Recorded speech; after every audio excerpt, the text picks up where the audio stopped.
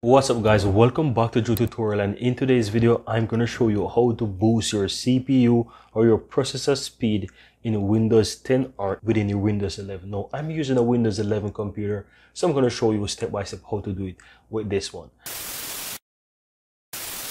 So guys, the first thing you want to do guys is just simply go ahead and click on your Windows key on your keyboard and your taskbar, and you want to type in power, and you will see power plan, or you can choose a power plan option. Just choose one of them.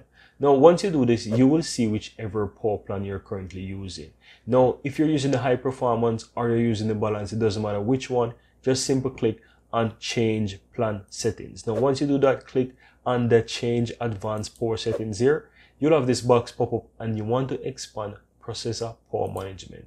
Now for the minimum processor state guys, you want to expand that and you want to set each of these on battery, and also plugged in you want to set them to 0.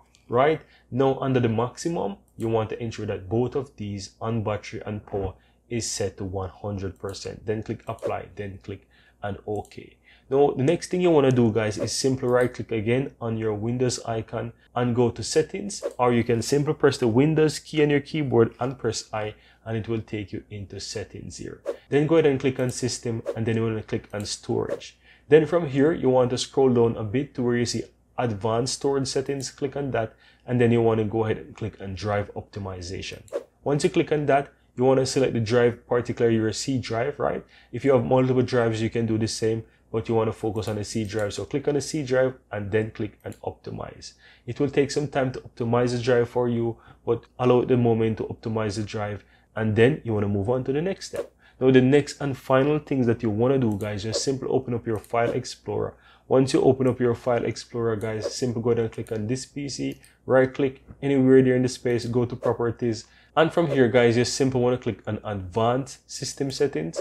Then from here, ensure that you're under the advanced tab, which it will most likely be.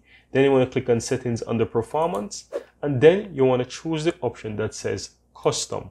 Don't click on adjust for best performance, click on custom. Once you click on custom, you want to check only 2 from the list. You want to check the one that says show thumbnails instead of icons, and you also want to check the one that says smooth edges of screen font. So once you check these 2, just simply go ahead and click on apply, and once you click on apply, click OK, restart your computer guys, and you will see the magic that happens. Your processor speed will be boosted, and this is how you can easily do this with your computer guys within Windows 10 or Windows 11 for free and do it like a pro.